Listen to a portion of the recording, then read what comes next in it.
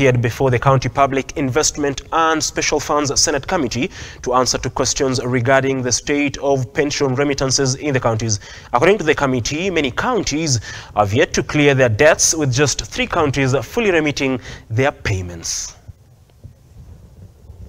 According to a report submitted to the committee, the debt amount to be paid as quoted by the pension scheme stood at 85 billion shillings, proving a variance with 11 billion shillings that the counties claimed was still owed, which the Treasury CS attributed it interest and penalties applied.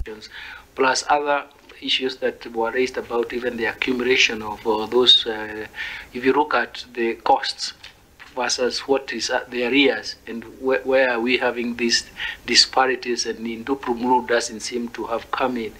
Even at the end of the day, maybe even to ask the question myself, why hasn't the RBA taken appropriate action, given the way things are?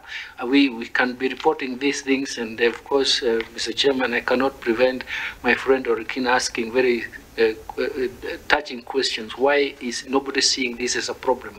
How come we are looking at these figures and we don't seem to see the problem? And then, now this accumulation, Chair, is an accumulation because of basically in line with the rules of the scheme, and that if paid, then at least the scheme can actually revert back and compensate those members who have since left, and even the existing members. The controller of the budget, Margaret Nyakamo, who was also questioned by the committee, stated that her office had no authority to follow through with the payments to make sure they were paid, and therefore had no control of diversion of pension funds by the counties.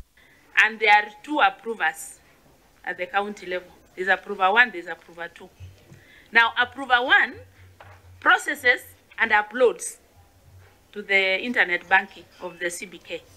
But the payment will not go through until approver 2 has clicked their role. Now, what has been happening?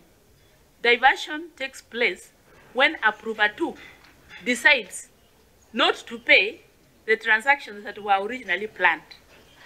So they pick, because normally I'm also approver 2 for my office.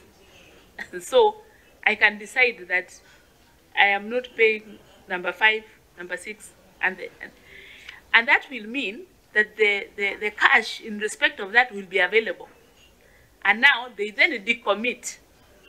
They like remove the transactions and upload different ones. The committee has, however, called on the Treasury Cabinet Secretary, together with the Controller of Budget, to liaise and come up with measures to help resolve the matter and put in place harsher penalties and laws regarding pension remittance, as many retirees are yet to enjoy their retirement benefits. Juliet Chepkoech, Look Up TV.